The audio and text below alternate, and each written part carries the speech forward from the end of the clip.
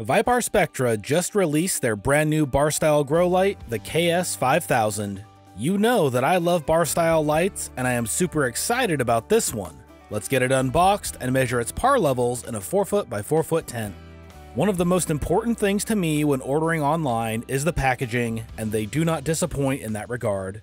I have cut the box along the side to make it easier to unbox on camera, but normally you would need to slide it all out the top of the box. This does give us a really good look at how things are packaged, however, and they did a fantastic job. In the front is a separate box that has the driver in it. We will unbox that as well in a minute. Then there is a nice block of foam between the bars, keeping them from getting banged around in shipping, along with a foam block on each end, keeping it in place.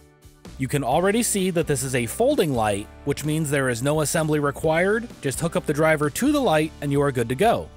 Here is the light folded up, but out of the box. You can see that the cords will connect to the driver, one for each half of the light. Once you unfold it, you can get a better idea of its size. It is 40 inches by 40 inches and has been built specifically to be used in a 4' by 4' tent. This is my favorite part about these bar style lights. The coverage is just so much more even than you can get with a board style light. Let's go ahead and open the other box and see what is inside there. As always, be super careful when cutting open boxes. You don't want to go too deep in there and cut or scratch something. You can see that we have the driver itself right in the center with the accessories on either side. There is the communication cable if you want to chain these lights together, and you can connect up to 100 of them, which is pretty insane. In the same bag is a power adapter as well, and while they are nice additions, I will just be setting them aside for now. The other bag has all of the included hanging hardware, and then we can pull out the driver itself.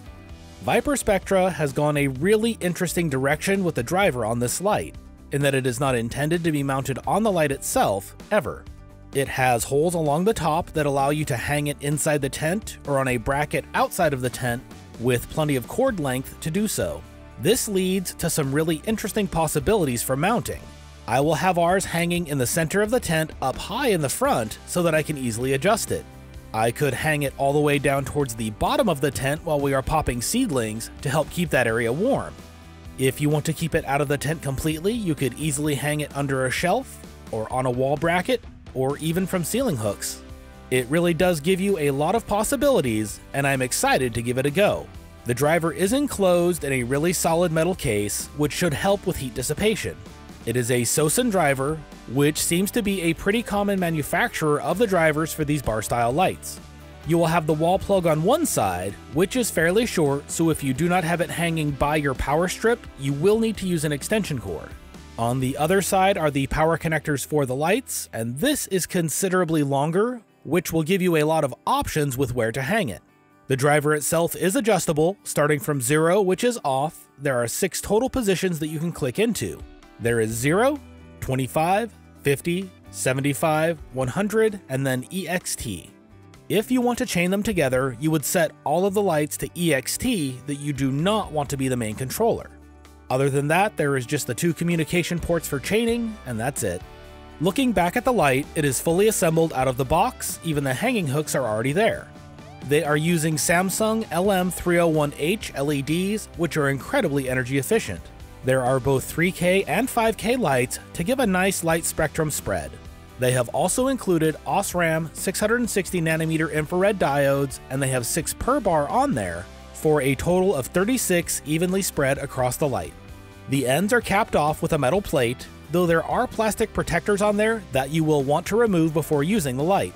The side of the light has the ViparSpectra logo on there, and that is it, adding to the clean lines of this light. The hinge mechanism is very sturdy and should hold up well to being hung in a tent for long periods. It does not lock into place, which isn't a big deal, but just be aware of that when hanging it. So, the light looks great. Let's get it mounted in the tent and measure the light levels. At a 16-inch height, the highest par reading is 972, which is more than you will likely ever need, and all of the corners are still above 600 par. This is an incredible light spread at this height, and really shows that the dimensions of the light are working really well in a 4' by 4' tent. This light will pull 507 watts from the wall at full power, and it goes down from there as you dim the dial. At 75, it pulled 354 watts from the wall. At 50, it was pulling 241 watts, and at 25 it went down to 117 watts. The light is listed as pulling 500 watts plus or minus 3%, so we are right in line with that. At a 24-inch height, the highest reading is now at 834 par, and as the light gets raised, the par values are going to be even more leveled out with the light reflecting from the walls, which is why we grow intense. We took par readings with the light dimmed and averaged what the results were, which gives you the par X readings on the left. All of the readings shown on the screen are at full power, and to get the light levels at different dim settings, just multiply the shown par value by that number.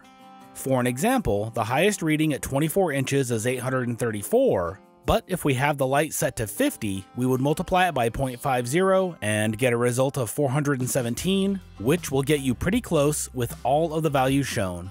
Moving up to 30 inches and the highest reading is at 723 par, and I will likely have the light hung here or at 36 inches above the canopy on the upcoming grow.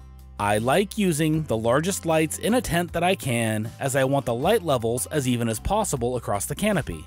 This also lets me run the light at a lower dimmer setting, which will help to reduce the amount of heat in the tent and also extends the life of the light. Speaking of heat, after I pulled all of these par numbers and the light was as warm as it was going to get, I took temperature measurements of the light bars, which were 103 degrees Fahrenheit or 39 degrees Celsius, and the driver was sitting at 105 degrees Fahrenheit or 40 Celsius, and the tent it was sitting in was at 78 degrees Fahrenheit or 25 degrees Celsius. Getting up to 36 inches, and the highest light level is at 661 par with a gradual drop off out to the edges. With an autoflower grow using 18 hours of light, these par levels would be more than you need at the end of the grow, and if you go to 20 or 22 hours of light, you could reduce it even more. These numbers yet again are showing the power of a bar style grow light and keeping your light levels even across the entire canopy, which is important when you plan to fill up the tent as much as possible in your grow. Finally, with the light hung at 48 inches, the highest light levels are at 555 par, with around 450 par at the far corners. The light spread at this height is incredibly even across the entire canopy, which is really great to see. We are still using the Apogee SQ420 Smart Quantum sensor to take all of these measurements, and it is working out really well. It is just the sensor itself and plugs into a PC to get these readings, so it is a bit more affordable than your standalone units. We will leave an Amazon affiliate link to it down below if that is something you are interested in checking out. I am super excited that ViparSpectra has finally come out with their bar style lights, as they are my favorite to grow with. I love the light spread that they provide, and it is really nice that theirs is a folding version so that you don't need to assemble it, just hang it up and get to growing. We will be starting a grow series in the next couple of weeks where you can watch us grow with this light and see how it works out for us. Next week we will have a tent setup video, and the grow series will start up after that. These lights have just gone on sale so that you can pick one up as well. Check out our links in the video description and use code HippieGeeks at checkout to get 3% off your order on one of these new KS series of lights. Thank you to ViparSpectra for sending over this light for us to check out, and a big shout out goes to our channel members here on YouTube and patrons over on Patreon that have pledged at the trimmer level. While all of our members and patrons help keep this channel going, you folks have gone above and beyond, and we really appreciate it.